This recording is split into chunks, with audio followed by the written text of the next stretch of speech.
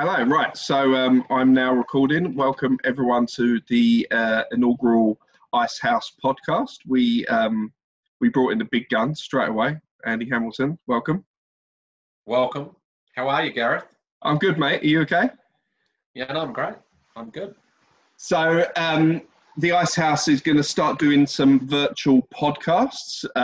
While we're still in lockdown, we'll be doing them on Zoom. The aim in the future, based on popularity, is to get them set up at the Icehouse and have a nice, people come in and actually do them. But we figured it's been on the cards for a while, but we figured while we've got a bit of time, we'll do it. Does that mean like a room with padding and sound and everything?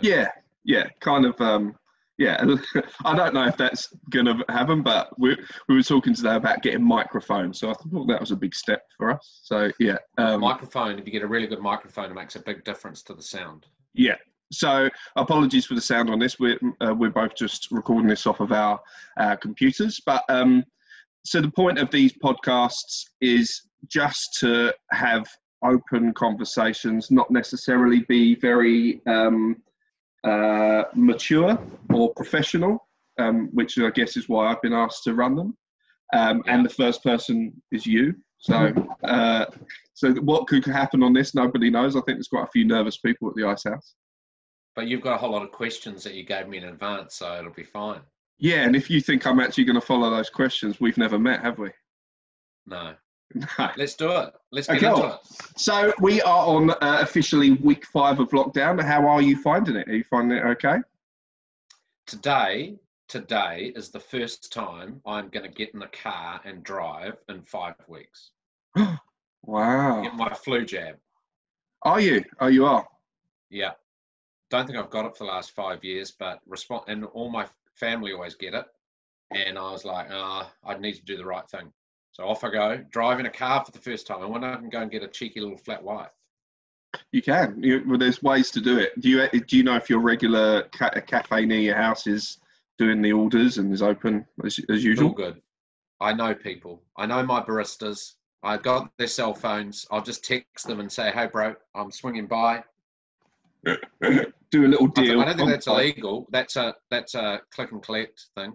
Yeah, I don't think you're breaking rules there. That's fine. You haven't outed yourself as a coffee addict. Oh, we all are, right? So, I mean, yeah, I am.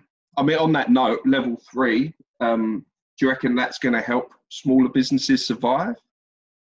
I don't know, but I think anything that enables people to earn some more income and anything that helps people have hope that there's a path to it being normal is a good thing. But will that cause everyone to survive? No. I mean, it's that new normal. I mean, when I'm calling up owners at the minute and we're speaking, it's them finding that new normal, which is it's difficult because people are sometimes stuck in ways. Sometimes it's a positive outcome that they're having to think outside the box. Yeah, and some people are natural at these times who will just pivot out of it and they'll find a path, and then some struggle like shit and they're freaking out. And if you're in the headlights, it's not a good place to be. Why the owner needs to, and owners need to stand up and lead their teams out of that, when you're in the headlights. And on that, is there any advice you'd give on to thinking differently, or I keep on saying pivoting in different ways, looking at other parts of the business. I guess it's just not being too rigid in their way. I think what we know from the Icehouse is you've got to think about the business, you and the business, and you yourself personally. So you have to be kind to yourself as a person. That means exercise, that means sleeping, that means whatever you need to do to be in flow. And then I think the second thing is you have an ownership responsibility for the rest of your team to help people and help yourself think about what you can do differently if that's what you need to do. And so I think, I watched Sven Hansen do a podcast yesterday, and it's inspirational and always a reminder that we just need to look after ourselves and look after our teams, and the sun will come up. Yeah, you can find a way. Yeah. It's going to be difficult decisions to make along the way, but you're right. It's the sun will come up every day. So I mean, we're living in a very strange time, and I don't want these podcasts to continually for the next few weeks be around COVID. So guiding away from that, let's look at you and your career. If people didn't know, as most people do, you've been at the Icehouse for 18 years, and that tenure come to an end this year, which was, I guess, emotional, exciting. You know, can you think about 18 years ago when you started at the Icehouse? Did you think it would be an 18-year journey? Oh no, I don't think so. I was unemployed, and I had my eyes on a bride to be, and so I was like, you know, here's a job. This looks cool. This will be fun. And I think it was just so addictive. I think it was addictive for a couple of reasons. One, because it was new, and that's fun. Two, because it was hard. It was hard to get owners to spend money with us. And then I think three, I fell in love with business owners and founders, you know, just because of what you see they do in society. That just made it so addictive. Yeah. To keep coming back. And, you know, then I was never going to leave. And then, you know, one day it happened, and I'm grateful for everything that's happened over those 18 years, but also grateful for the future and realizing that it's in good hands with you guys. I mean, you noticed, like, no hair. I had a mop of hair like you 18 years ago. Oh, yeah. And if people believe that, they just need to look at pictures from 18 years ago. It's the truth, mate. And so you think, we were talking at the beginning of this podcast, I think that follically challenged friends like yourself really are shining through this time, because I've got quite a mop going on at the minute, but you just keep on shaving it every day, do you? Is it just your go-to? Whip it off? Yeah. You just, you know, no money spent on hairdressers for the last couple of years for me. No. Money saved. There is a really good charity at the moment that Owen Farrell, the English number 10, sorry for bringing up rugby, but he started to promote people who are saving on haircuts at the minute, give it to charity. It's a really good, look it up. Anyway, take us back 18 years, your interview with David Irving. People who know David is a great man. Was he ready for you to interview? Was you yourself, or was you 50% yourself? You know, people, when they go through an interview process, as I did at the Icehouse, never really think about the people who are interviewing you to be the interviewee. So what was it like? Look, it's a really interesting thing, right? I didn't realize at the time, but I had narrative in me back then, because the picture that I painted for the board, and let's be honest, it was probably me and 5 successful people who got to the shortlist. And those 5 successful people had all had a history and a career of success. And I was this 30-something kid who essentially said, why don't we drive down a highway, and there's a number of tributaries coming off it, and there's a torch over the top that's helping shine the light of where an owner could go. And that's what I see the role of the Icehouse. And I think I just got it because I was passionate, I was young, I was enthusiastic, I was stupid and naive, and maybe I had a strong narrative. And I think that's, David was very thoughtful. Bridget Coates, Barry Spicer, Jeff Witcher, they were all, I think, quite challenging, but they were thoughtful. And I think they were taken by the hope that I presented in that. And they probably thought, he doesn't really know. He doesn't know how hard it's going to be, but with a bit of enthusiasm, it'll happen. So, and I think David, that was his 3rd career when you think about it, setting up the Icehouse with the others. But I don't know, I tricked them somehow, and then they couldn't get rid of me for 18 years. Well, you're quite reserved. You're quite a quiet soul, aren't you? A lot like me. We're very reserved kind of people, which is obviously crap if people do know us. And so when you're not scared about saying, if there's an elephant in the room, you'll call it an elephant, and you'll call everyone out. And people, I'm thinking specifically the Icehouse board. Has there been times where that's kind of got you into trouble? You've said things and gone, oh shit. I told a couple of board members they're dickheads, right? And one of my learnings there, so I've done that a lot. And I think, one of my learnings is it's not so much, and I got pulled over the coals for doing that, and it was wrong. It was more, that reaction from me was about my own insecurity of the way I thought of myself. Yeah. So it wasn't, how do I repress that? It was, why am I even thinking that? What am I even being that negative about? Let's just let that go. Assume everyone has the right intentions and values, and just work together to achieve an outcome. And so, I think in the first 5 to 10 years, I was racked by insecurity and needing to have a voice to prove to everyone that I was really smart and Icehouse was amazing. And look, the reality is, once I started relaxing and people like David and others helped me understand that, I think I became a better leader and a better person as a result, and more comfortable. Because as much as you say I'm an extrovert like you, do you know, I have no desire to go out when I get home. I just want to be at home with the kids and with Carla and just chill.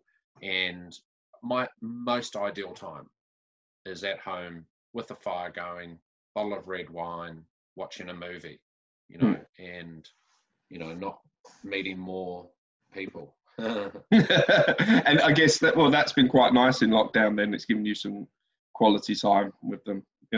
What they'd say? Yeah. They've not had quality time with me because I sit in my office off the garage working 7 days a week.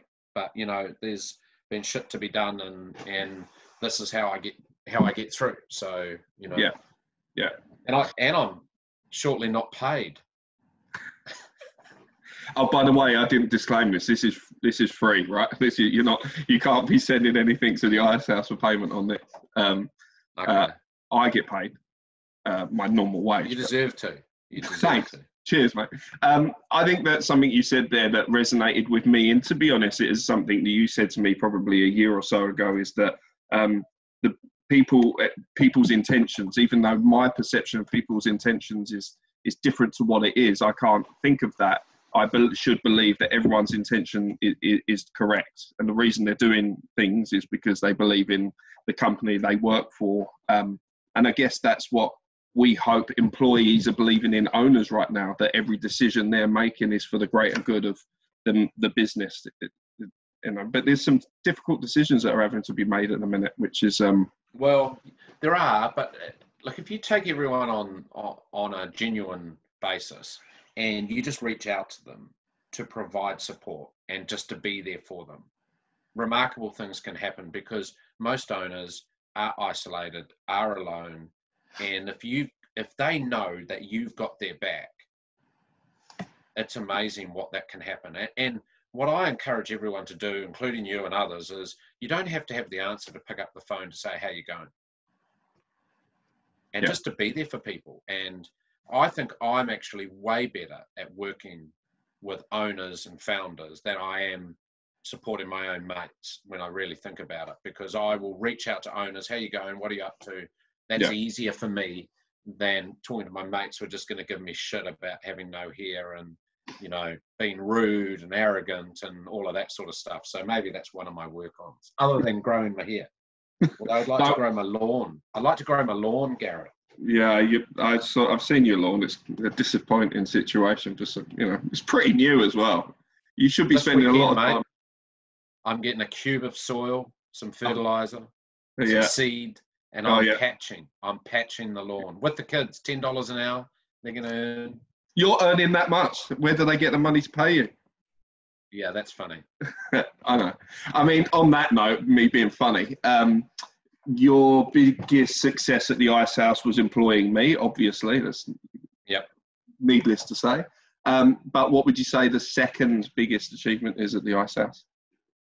I just find that really difficult, to answer. I think probably the greatest success was starting with the owner-manager program. That was designed by someone else, by David and others, but really David, and seeing that go through what is now up to the 49th program because of the impact that had. There's lots of other things that we're proud of, but often I'm the most proud of when we try something and we screw it up. Pushing the boat out, trying things. I think there's something about when you're in a role that's supporting business and small business, being an agitator for them, Yeah. not being a policy person or a advocate, for the industry, just for the owner, agitating them, pushing them, trying things. I love when we failed, because I think if we kept failing, then we're pushing that boat out closer. Yeah. And the thing I love the most is when you bump into an owner or a founder and they tell you, this is what I've done. That inspires me every single day now to see more of that. Yeah, and it is, and we both, you've worked there for 18 years and I've worked there for over 3 years, but that is something that is incredibly rewarding about the role, is that when you're selling something or you're selling a dream, and then you meet someone, 2 years or 10 years after they've done the program and they say, no, it's still one of the best things I've done in business. The phone calls that we're having at the minute every day with owners who've done the program, and there's some pretty shattered business owners who have lost a lot. But the ones who tend to be the most positive are the ones who did it pre-GFC or have been through something, or now have set the business up that it's secure through this, which is going to be a recession, and they're not scared, but they feel more prepared than their peers, which is, I think, a huge advocate to the Icehouse. And what you see is, by looking on Slack or looking on the WhatsApp groups of the owner managers, what I love as a voyeur is I can look at all the commentary that's going on in those, and then you see how the group is supporting each other. Yeah. And the older, wiser heads, the men and the women who've been through the 87 recession, they are supporting the younger ones. And that, that is cool. That's not me going or you going, I can help them. That's just seeing the system helping each other. That's epic. Yeah, it is epic. So that's whizzed by. We're trying to make these 20 minutes under a half hour. So we'll bring it to an end. But something that I want to do on these podcasts is make it more familiar and ask some personal questions. So. Lovely. I love personal questions. Yeah, I know. And you can swear if you want. We can bleep it out. I mean, fuck it, why not? We're in this kind of time that we're in. Also, the marketing team said that we're going to do is going to add a humorous swear, like a beep, maybe a duck or a dog barking or something like that. So that might be quite funny. So it would be inappropriate for me to call you a mofo. No, that's fine. I mean, that's probably one of the nicest things you've ever said to me in my tenure at the Icehouse. So let's go. Anyway, let's get to your personal questions. Okay, let's think about 3 questions. You don't know what they are. So, and I don't know what they are. I'm just going to come up with them. Well, what's your favourite meal? Your last meal that you ever have? If you had to have a meal. Pork belly. On a bed of. Oh, yeah. Pork belly on my barbecue that I've cooked, and then apple crumble made by my daughters. Oh, nice. With no pollution of kiwi fruit, or just pure Granny Smith apples with a nice crust of crumble on top. Yeah. Ice cream, custard. There's not many custard fans over here. No custard, mate. We're not English. I love a custard, and the best thing about custards is leaving it for long enough so it gets that skin. Reminds me of my granddad. Then you get the skin off. People are going to be disgusted by that, but that's just my own. I haven't had custard since I lived here for 8 years. Really? Things we miss. Favourite film? That's an interesting challenge. I'd say the film I've enjoyed the most recently, The Tourist, which is quite an old one. Yeah, it's a goodie. A couple of attractive-looking people in that movie. That's not your reason, though, is it? It helps. And I was going to say what car, but you're not a car person. People know what kind of car that you drive. And it's just, I mean, I'm not either. So that was a silly question. And your favourite album? Paul Kelly. Nice. Australian legendary artist. Yeah. Actually, and Taylor Swift. Can I say that? You have. I like it. It's uplifting when I have to, do emails listening to Taylor Swift. She's an uplifting person. And great, anything documentary of her, actually, to see what she's like, Is it really what she's like, though? How would you know? What are you really like when you're not on camera or not doing TV commercials for the ANZ or that real estate company? I actually thought we would have got through half hour without you mentioning ANZ, which you're still dead bitter about, and it's fine. I'm sorry. It's fine. You'll recover. The BNZ didn't pick me. Yeah. So, I mean, something we'll finish off now, but I feel very lucky to work for the Icehouse. I feel lucky after I had my interview and you interviewed me that I got the role. But I think the thing that I've learned from you is your passion. And I don't have to be nice to you anymore because you're pretty much off the payroll now. So it doesn't matter what I say. But, you know, the way that you run the business as a CEO was around that passion. And it's something that I want to thank you for because it helps everybody feel the passion for the Icehouse. So you've done a bloody good job, and hopefully this is a good start to the Icehouse podcast. Is there anything else you'd like to add? No, I think, you know, no one ever owns anything when it comes to organisations like the Icehouse, and I felt emotionally connected to it. But one of the things I'm really excited about leaving is that now the people that are the protectors of that brand and that organisation can take it to the next level. I've always felt I got way more from the Icehouse than I gave to it. And I feel, you know, I think that passion is right, because I think in the end, owners and founders just need people to believe in them and be there for them. And actually, if you go on that journey with them, that is the most remarkable opportunity that you get to be inside their world and helping them. And that's, you know, what I think is so remarkable about the Icehouse and the opportunity. And, you know, we give a toss. Like, we're engagers at the Icehouse, we care. And that's pretty special. And that's not going to change. No, and I think that's not just, I think that's something you've probably imparted and then you put down to the rest, but the people that we work with, who coaches and facilitators, that they all have the same cloth there. They truly believe in New Zealand and love working with them. So, and only, you know, and only if you just keep making sales, remember, because if the way the world works, if you don't sell something, it doesn't happen, man. The world revolves around sales, which is one of the things people didn't like about me, was the harassment on selling something. No, it's true, but I personally looked at it two ways. One, if you asked me what I'd sold and I made a sale, it made me feel good. And if I hadn't, I could tell you to fuck off. And that was great. That was win-win for me. No, I think, you know, you bring passion, you brought a lot, and you won't be missed because you're going to be there all the time anyway. But it's been great having a half hour with you, and it could only be half hour because I've got to go and sell now, as you know. But appreciate your time. Take it easy. You too, mate, and we'll speak soon. Any questions for Andy, hit us up at grow@theicehouse.co.nz. Anything for anyone at the Icehouse, get in touch with us. And this is the first of many. We'll speak to you soon. Thanks, mate.